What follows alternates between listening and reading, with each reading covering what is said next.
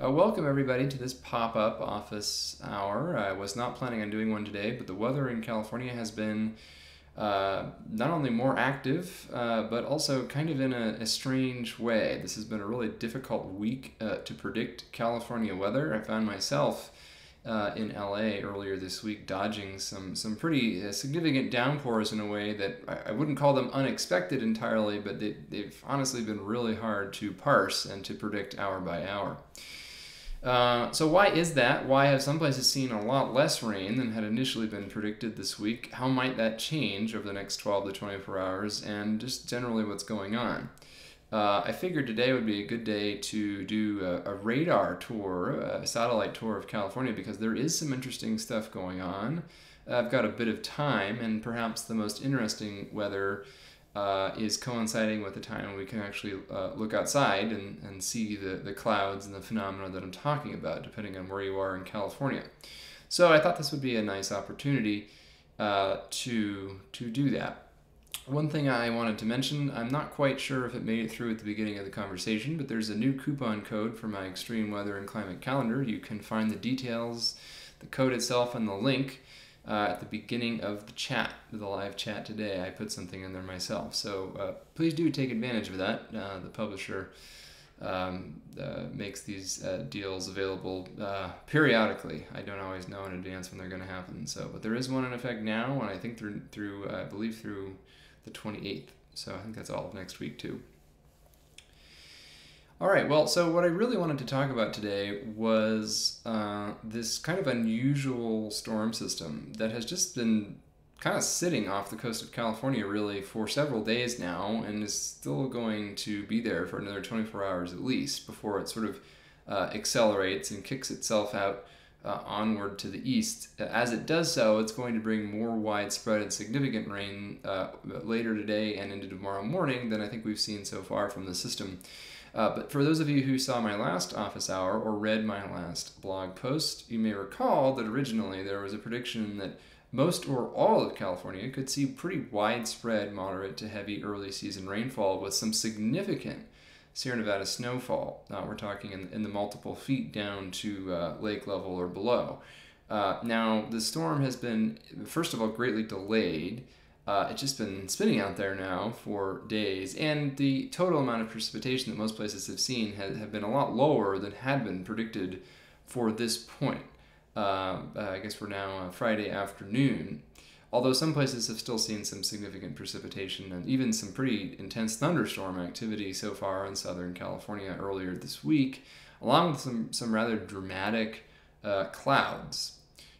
Including some rare asperitas clouds, which is the most recently named cloud type. Those types of clouds, of course, the clouds themselves are not new, but the name for them and the official scientific recognition of those kinds of clouds, you may have seen those images floating around on social media, is only a few years old.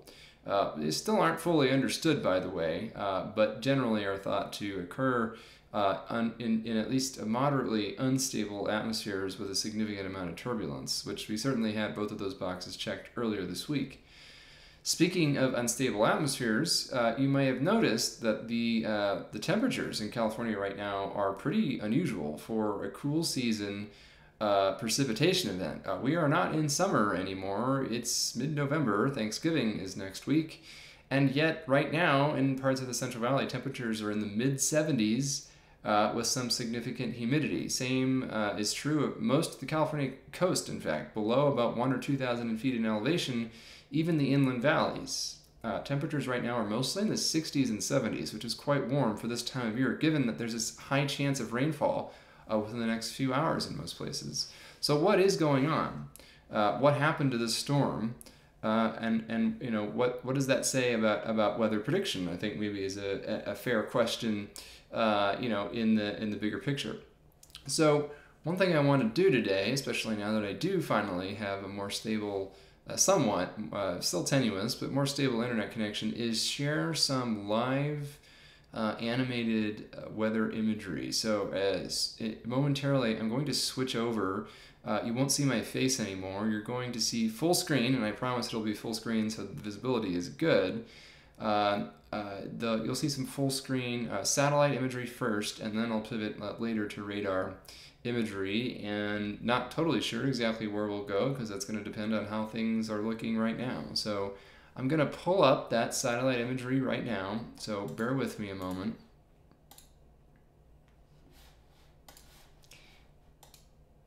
It'll be just a second before you see this coming on screen. Great, looks like you're going to see this full screen or nearly full screen now. Perfect. So let me just pull up one other thing. What you're viewing, by the way, is real-time visible satellite imagery with some geocolor background. So this is an actual image of the Earth from a geostationary orbiting satellite right now, goes west, showing not only the clouds and the surface of the ocean, but also the actual state of the land. So this isn't some reference land map. This is actually what the landscape looks like right now. So you can see which areas still have evergreen trees in the west. You can see places that have started to lose their leaves for the season. So anyway, this is live imagery. You're seeing the land surface and the atmosphere as it actually appears from space right now. Always cool to be able to do this. Let's see here.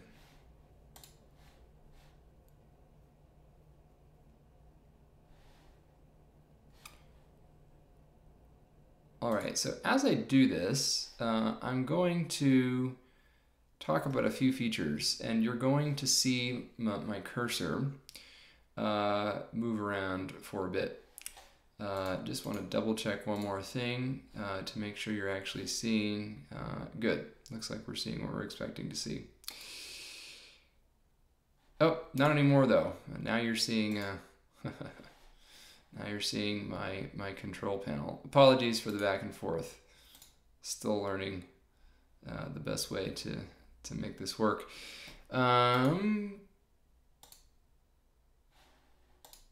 Okay, back to what we're supposed to be seeing here. Full screen, perfect. So what you can see right now is what is pretty apparent is this broad low pressure system spinning off the coast of California, but as you can further see, there are a bunch of satellite low pressure systems. In fact, even within this one, there are a couple of individual sub-circulations, sub-vortices within the broader low. Another one up here. So this whole thing is generally, this whole big area is spinning in cyclonic fashion, as you'd expect a low pressure system in the northern hemisphere to do. But what's interesting is there are all these other little low pressure systems embedded within the broader one, even though the one that's approaching the San Francisco Bay Area right now from the southwest is the main center of circulation.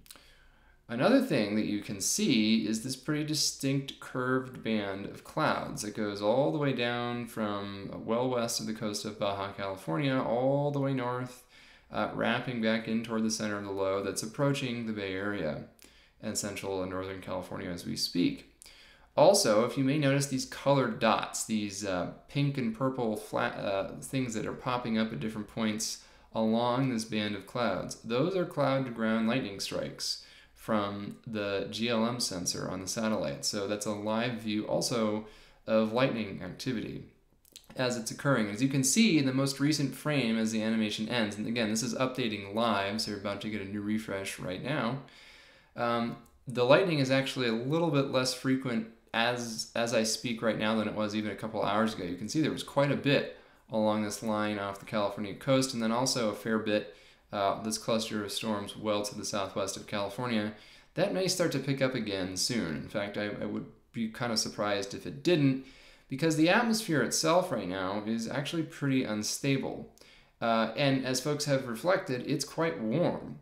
This is not really a distinct cold front in the same way that we're used to, but really this is in fact right now, I think, over northern California, there's arguably a weak warm front where there's actually warmer air moving in from the south and east ahead of this boundary But even this boundary is not really a well-defined cold front. It's sort of being supported by other features, one of which is wind shift and convective instability. So the atmosphere to produce showers and thunderstorms, clouds tall enough of producing lightning and downpours, known as deep moist convection is in the biz, the official language.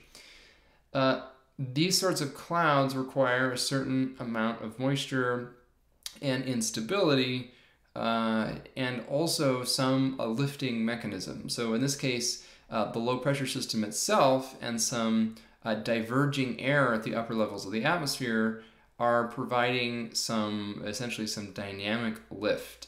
But the ambient environment is conditionally unstable, which is somewhat unusual for California. The lack of atmospheric instability, in fact, is one of the key reasons why we don't see more lightning in coastal California, why it's kind of rare.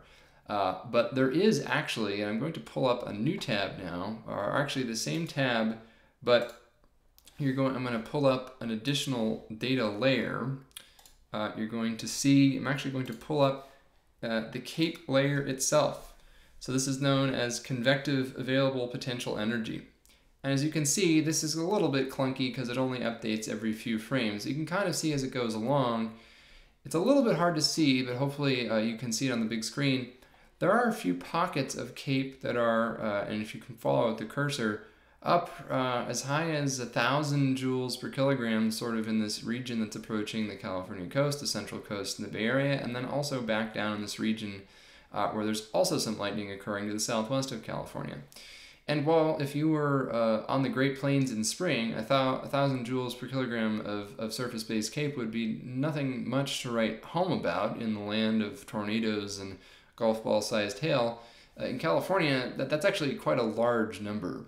And so this area of instability that's approaching the coast and which is associated with this band of showers and thunderstorms that has actually been producing quite a bit of lightning over the past few hours, all of this is going to move ashore in the next few hours. Probably first along the Central Coast and into the Bay Area. So this is actually a case where the Central Coast will probably see it sooner than Southern California.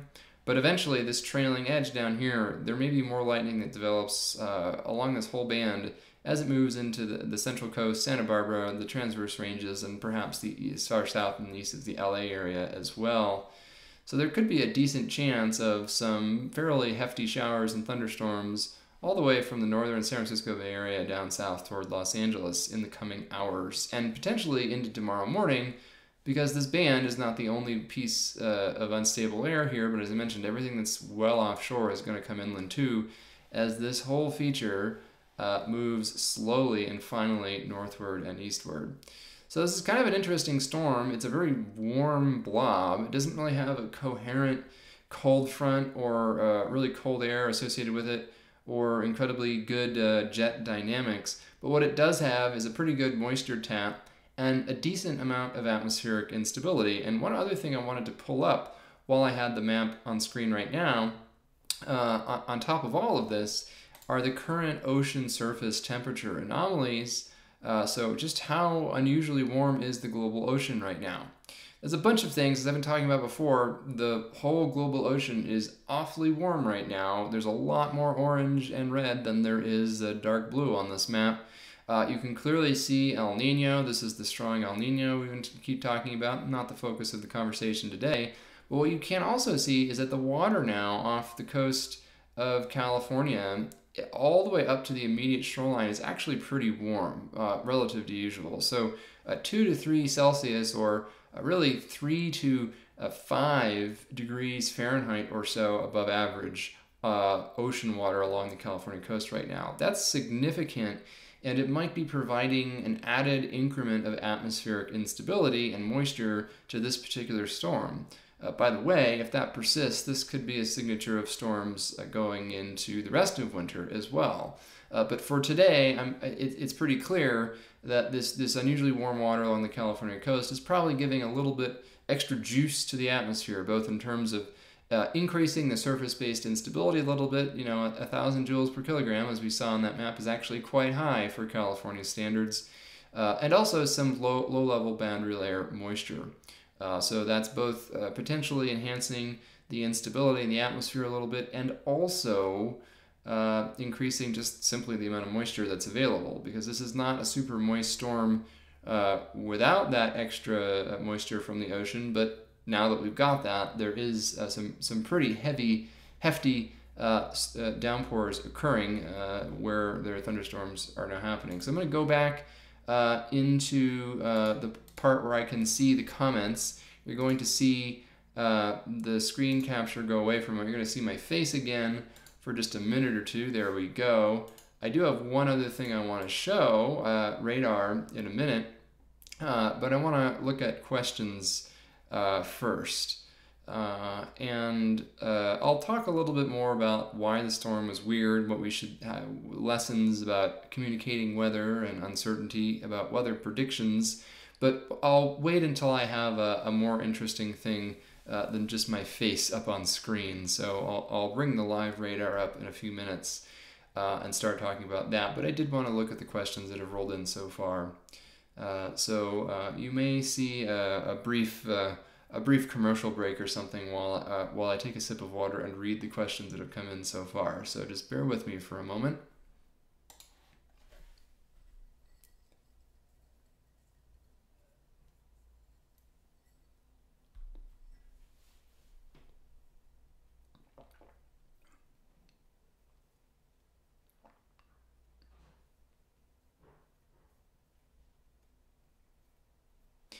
All right, so some interesting comments that I'm seeing so far. Some folks pointing out that it sounds like it's 80 degrees right now in, I think that's Riverside County, inland, 70 degrees in the Kern River Valley at 3,000 feet above sea level. So for perspective, if it's 70 degrees right now at 3,000 feet in effectively the southern Sierra, it's not snowing except at extraordinarily high elevation. So this is a very warm storm. There might be a little bit of snow, at slightly lower elevations on the back edge later tomorrow, but this is not going to be a big snow accumulator as had been potentially originally foreseen. So with warmer and drier weather looking likely next week, I don't think we're going to have a large snowpack heading into, say, Thanksgiving or the end of November. Now, doesn't necessarily mean that things are super dry out there. This storm is going to sweep across most of California overnight tonight and bring pretty widespread rain. So perhaps not a ton of rain, but it will be widespread, and I don't think anybody's going to really be dry per se after the next 24 hours. So that's the good news there. Question from Jack Lee about the potential for waterspouts. The waterspouts are kind of interesting in that a lot of folks think that they are equivalent to tornadoes, and you can have waterspouts that are effectively just tornadoes occurring over water. Those can be quite destructive, and they can just continue on their path as they move inland. Most waterspouts, though, are a bit different, and they have somewhat different formation mechanisms, and generally tend to be a lot weaker and less destructive. They can be hazardous to marine traffic, certainly, and if they do make landfall, they can cause some minor damage right along the immediate coast, but generally these are not hugely destructive or deadly events. But they can also form under much more benign, if you will, weather conditions than a true tornadic storm. Tornadoes generally form almost exclusively in thunderstorms, and in particular what are known as supercell thunderstorms. Thunderstorms are already somewhat unusual in California. Supercells are even rarer, though definitely not unheard of, just to be clear. But waterspouts can occur under a wider range of cloud types, sometimes in the Florida Keys, for example, or even over the Great Lakes of North America. You can see this actually this time of year in the late fall.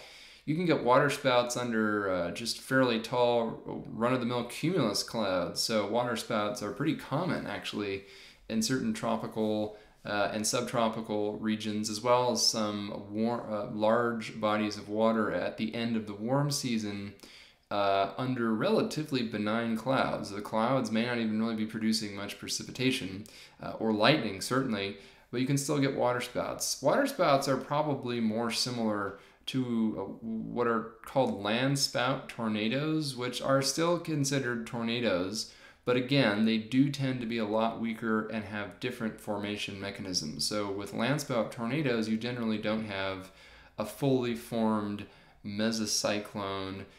You generally don't have the same degree of vertical wind shear that you need for the sustaining supercell thunderstorms. With waterspouts and landspout tornadoes, really all you need is essentially a pre-existing swirl in the atmosphere. And that can come from any number of things. It can come on land, it can come from converging wind boundaries, just like a breeze coming from one direction, intersecting a breeze from another direction, and then that converging vorticity, that spin at the. If you've ever seen a whirl of leaves on a city street with a lot of high-rise buildings, just those hardly a destructive weather event, but it gives you a sense of how wind shear at the ground can cause rotation and spin temporarily. A landspout or a waterspout is essentially a large-scale version of that gets turned into a condensed cloud that can produce stronger wind speeds than your average urban leaf swirl, because there is an updraft. So if you're underneath the cumulus cloud, there's upward moving air, and due to conservation of momentum, it can kind of stretch that updraft and cause it to spin a bit faster. So really the key is waterspouts come from pre-existing vorticity, usually in the atmosphere. You don't need a super intense supercell thunderstorm. And so you can get them under relatively modest thunderstorm clouds, or even just tall cumulus clouds with showers. And we do have those sorts of clouds right now off the coast of California. So I won't be surprised if later this evening, at some point, the Weather Service in the Bay Area or Los Angeles issues what are known as special marine warnings for gusty winds and lightning and the potential for waterspouts. That does happen just about every year at different times. This is definitely a favorable pattern for that, potentially from about the San Francisco and Monterey Bay areas southward to right around the LA Basin, Channel Island. So definitely a possibility. Not a huge risk unless you're out on a small boat, although if you are, I would be more worried about the lightning personally. Also nothing that's extremely rare, but this storm collectively overall is kind of weird and unusual for the time of year. It's not typical to be seeing showers and thunderstorms with temperatures in the 60s and 70s in mid-November in central and southern California. That is definitely not typical for this time of year, and it is notable. And it is partly because the nearshore ocean is now so much warmer than average that this storm that's just been sitting out there over that warmer than average ocean for the better part of a week has picked up, has warmed and picked up additional moisture. So that this probably is at least partly a function of that. All right, so now what I'd like to do is bring up the radar and do a bit of a radar tour, see what's going on. Or actually, maybe that's what I'm gonna do. So you're gonna see my face go away again, and hopefully you'll see, oops, not quite yet. You're not quite seeing what I intended here. Hold on a moment. Let's see.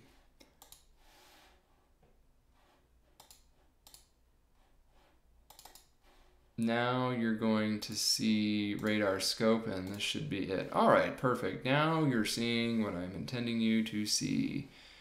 Full screen. And okay, good. This will be showing up. Oh, I see. I need to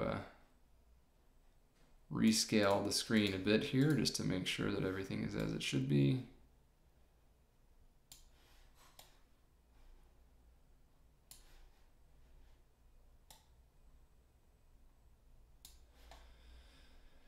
Apologies. Obviously, I'm still not a video production pro, but it has gotten significantly better. So thanks for bearing with me. All right, now I think you're seeing what I want you to see. All right, so let's see what's going on here. So actually, this is looking quite a bit more active than it was just half an hour ago. In fact, now there's a band of heavy rain with embedded convective cells moving into San Francisco and the Central Bay Area in the North Bay. So if you're in San Francisco, you're about to get some pretty intense downpours and maybe some lightning. Right now, I'm not seeing cloud-to-ground lightning strikes, but this band is strengthening as it moves northward. Looks like it extends from just west of about, I'm going to start drawing on my screen as I have in the past, Weather Channel style. I'm talking about this band of precipitation right here as it's lifting through, and I'm actually going to zoom in a moment. And I'll get rid of those so you can see the details. Yeah, it's always fun to look at the radar when there's something interesting to talk about. So you can see these individual updrafts, actually, in this case, and you can see where the lightning is most likely to develop. So obviously these are known as convective showers, and although there's no cloud-to-ground lightning showing up yet, it might be imminent. You can kind of see where these individual cells are moving through. So there's, of course, this broad band of precipitation that's lifting from essentially from south to north, and it's more intense on its western side as it's sweeping across the San Francisco Peninsula, although it looks like now there's some more intense activity developing in the East Bay too. It's going to sweep through the San Francisco and the North Bay shortly. But within it, you can see individual, and this is why we call them cells. Let's just track a couple of them. Sort of offshore here, and these are sort of going to be circles that are drawn based on the last frame. And you can see these are sort of where there might be individual torrential downpours embedded in here. These are probably where the clouds are tallest. The cloud tops are probably reaching higher into the troposphere, and therefore those are the places where you're most likely to see lightning, because you need enough charge separation in the cloud to cause lightning. It's the pockets of taller clouds within this broader precipitation band where those lightning strikes are most likely to form. So if there is lightning imminently, now there's a bunch of these little cells. You can see these are getting, the reflectivity is getting pretty high. So far, that means there's probably some quite heavy downpours and maybe even a little bit of small hail embedded in here. But it also means those red dots are essentially where you're most likely to see lightning develop. And as they move over the ocean, that is where you'd be most likely to see, say, a water spout or two. So this band has intensified quite a bit, actually, since the start of this live session. And some folks in the Bay Area are probably already experiencing some rather heavy rainfall, maybe hearing some thunder. Let's just pull up, just to be really fun and geeky, let's pull up, let's see here, what I want. So yeah, this is a velocity product that's going to tell us the motion of the air within this precipitation band. And if there were any convective cells that were likely imminently going to produce a water spout or something, you'd probably see what are known as couplets. So areas of essentially where the red and the green alternate very quickly, associated with high reflectivity.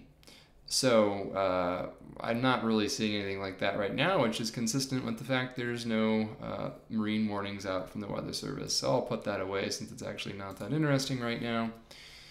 But this certainly is, it's an interesting thing to look at as this wave lifts into the Bay Area. So I'm going to zoom out a little bit, see what's coming up from the south. One thing to note is that this band right now is clearly most intense from about, as I mentioned, the 580 corridor in the eastern Bay Area westward. And so sort of this portion of it as it lifts northward through really the most heavily populated parts of the Bay Area, including San Francisco. Heavy rain and possible thunderstorms imminently. If it's not happening already, it's likely to happen within the next 30 to 60 minutes, and that's going to be true as this lifts into the North Bay. But also, if you look to the south, there's plenty of other activity going on. In fact, there's a broad region of showers that have the potential to become thunderstorms just lifting up through the Bay Area. So these are going to continue to stream northward through the evening. I would expect the lightning to pick up again, since it actually looks like all of this is intensifying again rather than weakening. So again, probably going to see some lightning in there too.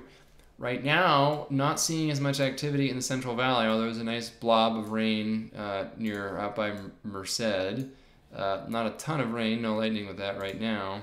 It's sunny and warm right now, as folks have noted, in the southern Sacramento Valley, but that will likely change shortly as this whole wave of precipitation continues to lift northward. And because it's so warm, there is a fair bit of instability in the lower layers of the atmosphere. I wouldn't be surprised if some additional showers or thunderstorms popped up in this area too over the next few hours.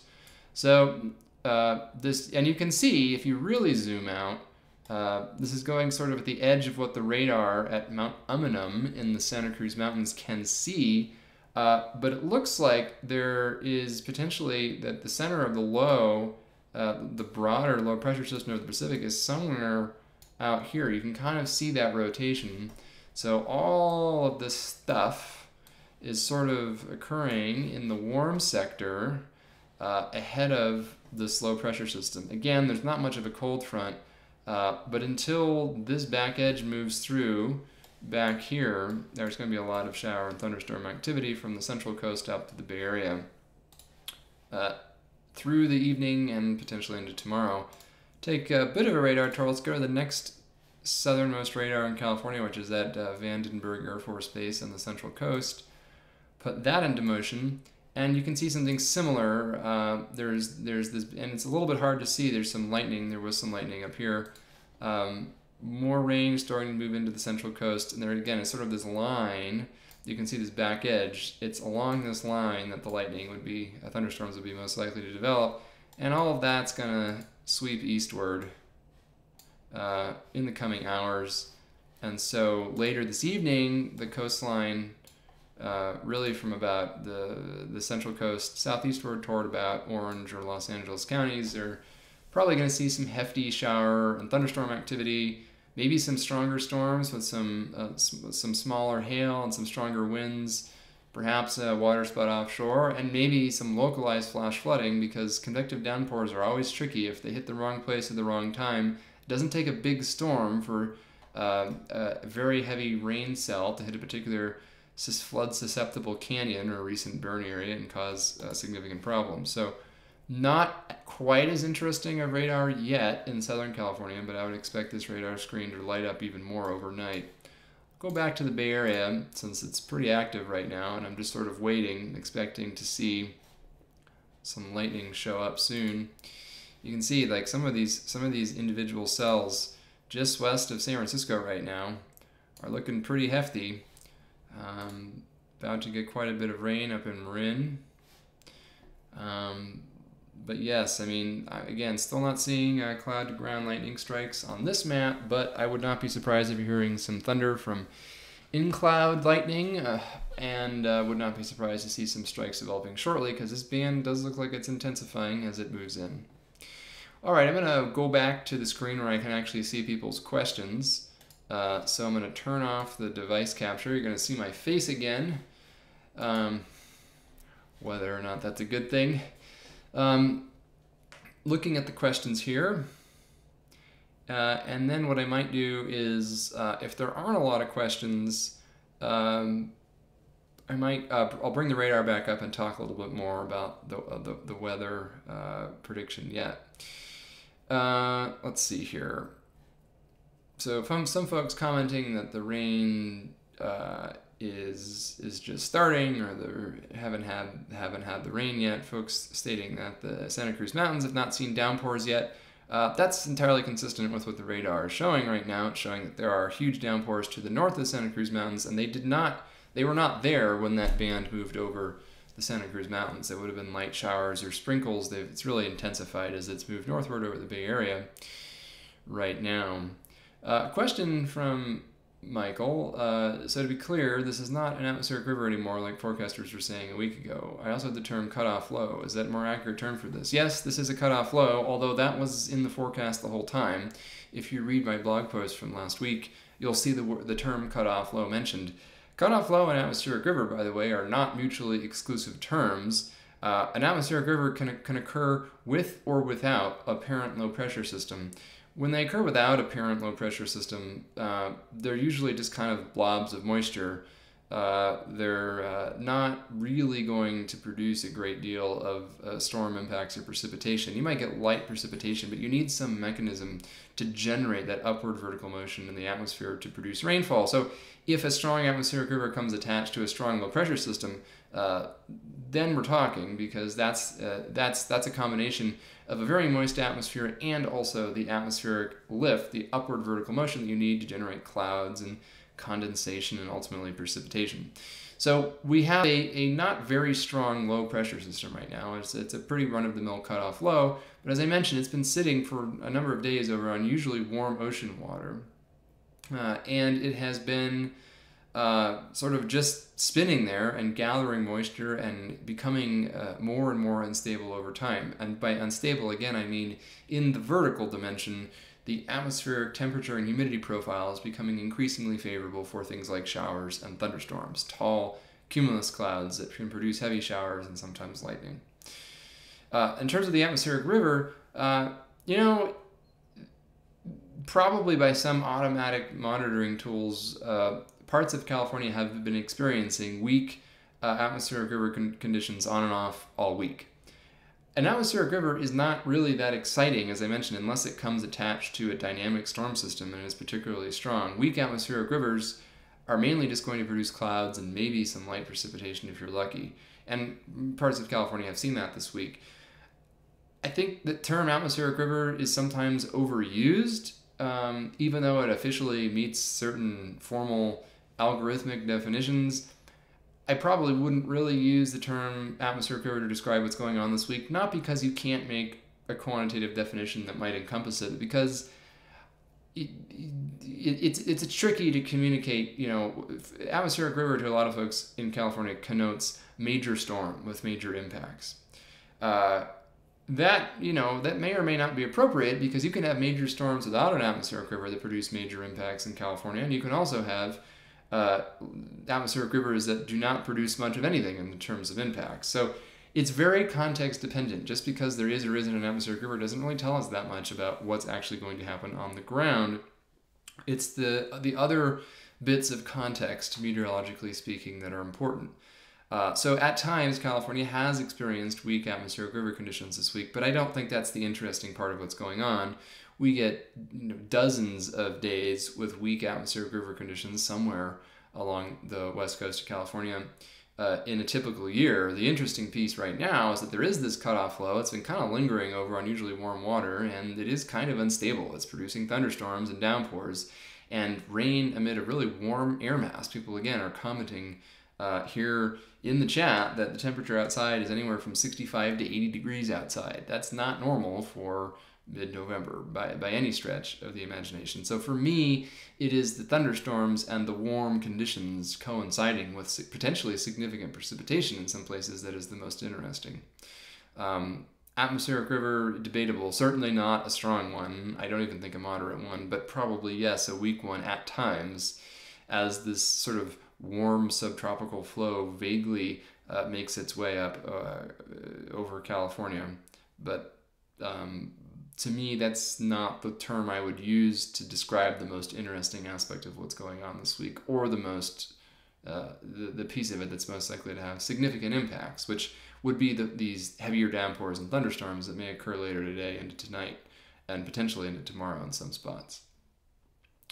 A question from Jack about whether the radar I was just using is available to the public. Well, the underlying data all comes from the National Weather Service, by the way, who unfortunately does not have a good data visualization portal for reasons that are politically very interesting. The Weather Service, by the way, has been prevented from legally making its own data visualizations widely accessible and high quality, because there is the perceived private sector competition problem, and there's been a lot of lobbying in Congress to prevent the Weather Service from having the expertise and the funding to, say, develop their own weather app or have really high quality visualizations. This has been something that's been pretty actively prevented over the years. You can look into it. Adam Conover, by the way, had an interesting piece or segment on this I think both on his, we spoke together on his Factually podcast twice. We mentioned this both times, but also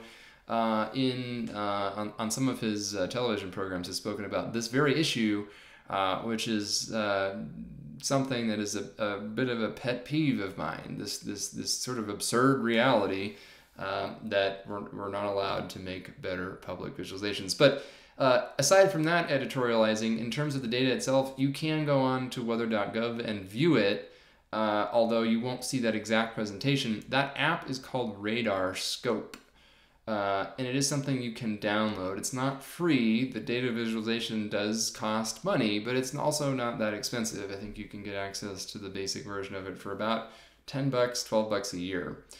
So I personally, it's the only weather app I have on my phone. Maybe I should ask RadarScope if they want to sponsor this thread. But anyway, I like RadarScope, and that's what that app is you're seeing on screen. Let's see. There's a question from Ferg about the new Google DeepMind artificial intelligence-based weather model called GraphCast. I'm going to wait to talk about that because I actually want to organize a whole session to talk about AI and machine learning and weather and climate prediction. So stay tuned for that one. It is interesting, and I think that there's both a lot of promise in it, but also a lot of claims that are still overblown, or at least validation metrics that are being used that aren't necessarily telling us from a savvy meteorology perspective quite what they're purported to be yet. So that's not me saying that I don't think this is a big deal, and I don't think this is potentially going to drastically alter the future of meteorology and atmospheric science and climate science. But I'm saying that I think we should be cautious in interpreting exactly what we're seeing in this moment. So I think that is definitely fodder for a dedicated conversation coming up soon. Let me see here.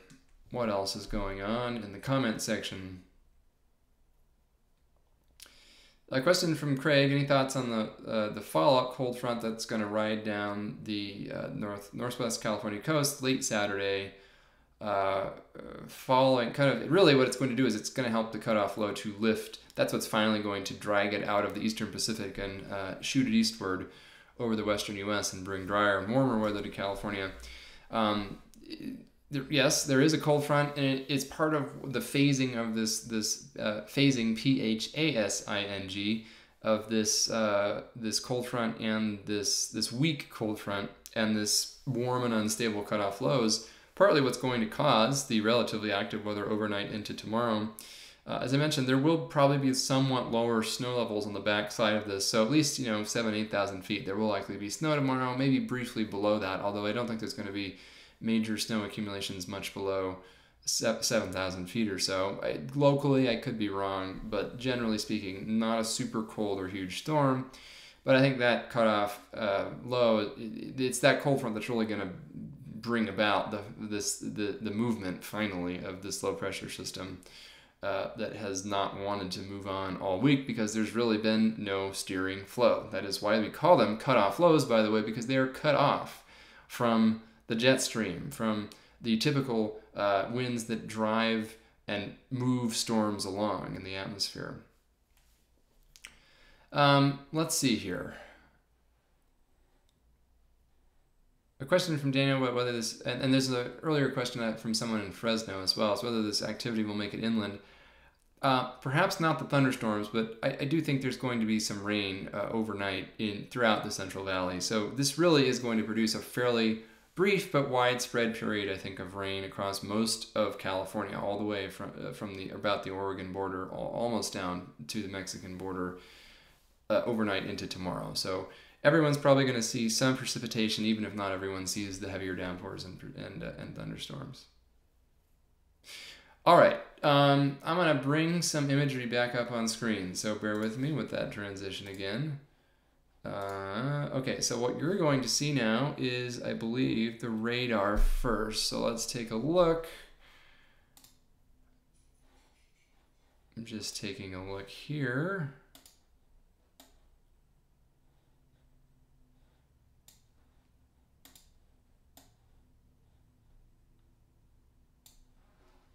All right. Yep, so that nice solid band of pretty heavy rain is now moving all the way from about Berkeley into San Francisco on that end of the north in the North Bay. It's weaker, but looks like it's starting to fill in south in the Central Valley as this part south of Sacramento starts to fill in a bit. So let's see. I'm not seeing any cloud to ground lightning detections at the moment here, but again, would not be surprised to see those pop up at any point moving forward. Go back to Vandenberg, see what it looks like. Again, it's still a little bit too far north, so I'll go back to San Francisco. Let's go back and take a look at the satellite, actually. Let's see here. So you're going to see Coral Reef Watch. All right, just looking at the satellite, I'm going to remove that Cape background because I don't think we need it anymore. Just look, and maybe I will zoom in on the Bay Area. Here's that swirl. Still seeing a significant amount of, oops, you're not seeing the satellite. Gotta change screens here. Then you should see it. Yeah, there we go. Still seeing that nice swirl with all these convective clouds throughout the region on the east side of the low. Again, that's the center of circulation that you're seeing down here in the lower left. And then this is that arc of clouds and heavier precipitation that's moving up through the Bay Area right now. Yeah, this product also is showing a decrease in lightning recently, so those are consistent with each other. Could pick up at any time, but it certainly looks like the cloud tops are cooling and that there's potentially more rain intensifying. So continuing to think there's a pretty good chance of thunderstorms from about the Bay Area southward toward LA overnight. Certainly saw some interesting ones last night that made some noise in San Francisco, up on the North Bay too. One more thing, maybe I'll look at a different part of the radar, the different part of the satellite, excuse me. I want to zoom out again because sometimes it's easier to see the chaotic motions. I always think this is kind of cool. This is a mid-level water vapor imagery, and you can just see this broad, low pressure system as it spins, and you can see the lightning flashes that have died out a little bit, but will probably return. And it's just interesting to see, you can see the primary axis of rotation, but you can see these sub-swirls. I can count at least 1, 2, 3, and there's even maybe a couple more embedded in here, but those are the main ones. So they're all swirling in this broader gyre. You can kind of see it outlined with the slightly drier air in this water vapor imagery marked in the yellow. And you can see that this line of convective cloudiness is actually a little more apparent, stretching all the way down off the coast of Southern California. So that's the line that might produce heavier downpours and lightning later this evening. Again, there is still sort of a gap in the lightning right now, but that may well change in the coming hours. So pretty interesting radar presentation. And before I close, what I might do is go back to the radar here and see what we see.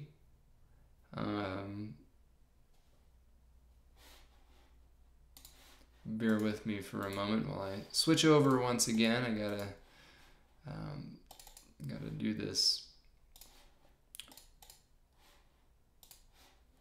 a little bit manually here.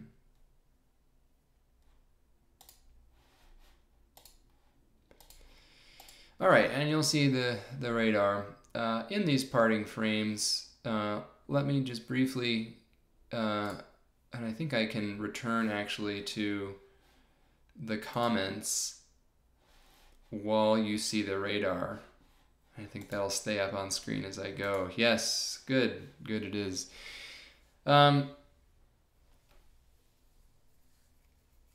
looks like the questions have been slowed down a little bit. So what I'll say now in the last few minutes then is talk a little bit about the prediction from last week. This was one of those frustrating predictions, certainly, and most parts of California may end up getting pretty close to their originally predicted totals, at least along the coast. Now, inland, Central Valley, and Sierra, I think it's going to end up being significantly drier than the outlook was last week. One of the reasons is this storm, instead of strengthening near the coast because of a favorable jet stream configuration, ended up just kind of strengthening way offshore and then weakening, filling low pressure would be the formal term for what happened. And that's not conducive to very stormy conditions. You need a strengthening low pressure rather than a weakening low pressure.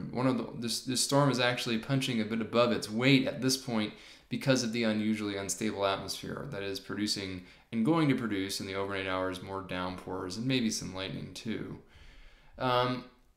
The interesting part about last week is there was some buzz over what had the potential to be a pretty significant storm, but there was, as always, considerable uncertainty, and there was a lot of folks who had focused excitedly on the individual operational weather model runs.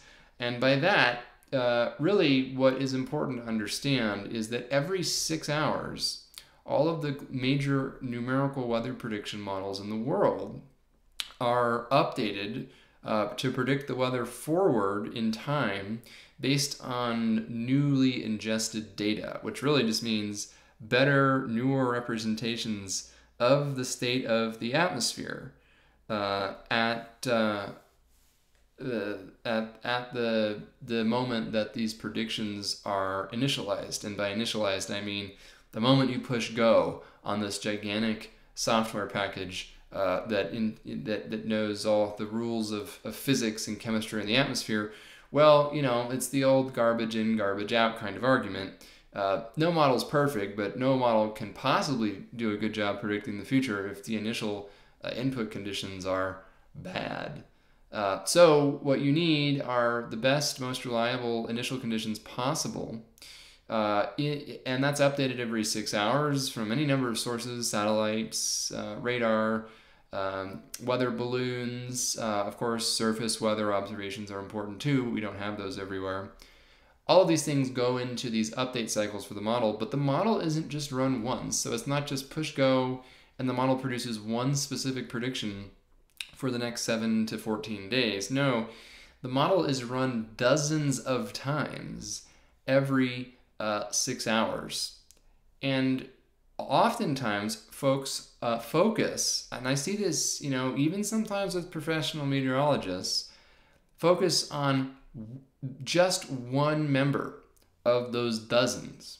And the problem with that is the reason why those dozens of individual model members run every 6 hours can be relatively different from each other is because there is some uncertainty in the initial state of the atmosphere. So the whole idea of running the same model dozens of times starting forward from the same moment to predict the weather on the same time horizon is to sample that initial condition uncertainty. So to say we don't know exactly what the world looks like at the first time step or the 0th time step in the lingo, but we can artificially generate a plume of predictions that approximates what might come from different reasonable ingestions of data to begin with. So in other words, if we don't know exactly what the world is like right now, let's create dozens of plausible representations of those initial conditions, and let's run a forecast for all of them. And generally speaking, each of those, when you go out beyond about 2 or 3 days in the future, each of those is equally likely to be correct. 1 to 2 days out, there's often what's known as a control run, which might be a little bit more reliable simply because it's usually run at higher spatial resolution. So you do get a little bit of benefit from that. But generally speaking, more than a couple days in the future, my view, as somebody who thinks a lot about ensemble modeling in the climate model world, is that essentially each of those individual model realizations is about equally likely to occur as any other. And so sometimes when folks focus on the individual ones, it seems like they bounce around a lot from every 6 hours. By the way, as I've said before, this is the main reason why your weather app seems so bad. It's because most of them just use this single model run that changes a lot every 6 hours rather than looking at the full ensemble plume or the distribution that does not usually change nearly so stochastically from 6-hour update cycle to 6-hour update cycle. So all of this is to say, last week, the ensemble average did suggest the potential for a pretty decent storm, but not as big a one as the individual operational runs had suggested. And so in my blog post, you'll see from over a week ago that I emphasized those ensemble averages.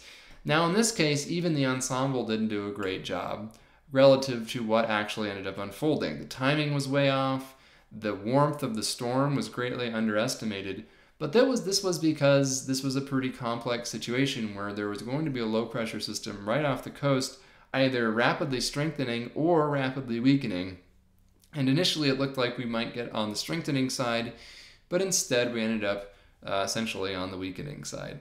And so we didn't get that intensifying storm. We're not getting the big windstorm. We're not getting the widespread kind of rainstorm, although we are still getting a fair bit of rain, and that rain is going to pick up as the storm moves inland overnight and phases, ejects northeastward as it gets picked up by that cold front that Craig mentioned earlier in the conversation. So from a modeling perspective, this was an example of a storm that was really hard to forecast. Cutoff lows, by the way, are notoriously difficult to forecast. Because they are, as you might expect from the name, cut off from the mean flow. Imagine trying to predict the trajectory of a leaf that falls in a fast-moving stream.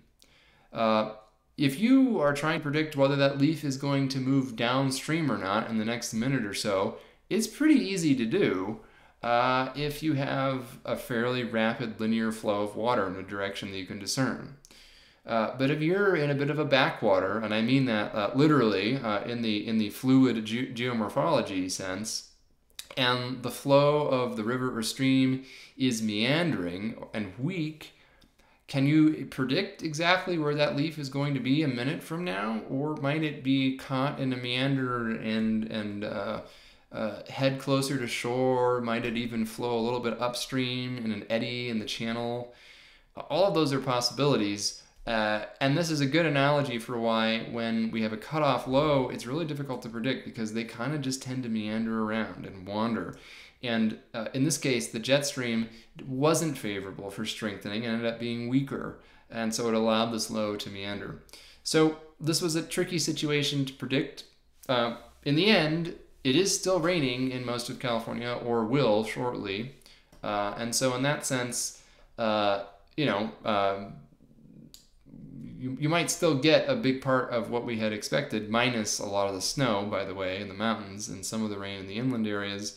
But along the coast, we may end up somewhat close to what would have been originally predicted, even though the timing was way off, the temperatures were way off, and the type of storm, frankly, was not predicted very well. This is like a warm, advection, unstable, thunderstormy atmosphere rather than a cold, well-defined, dynamic cold front kind of passage. So qualitatively different. I mean, the clouds and the rain are literally moving in the different direction than you might expect from that storm.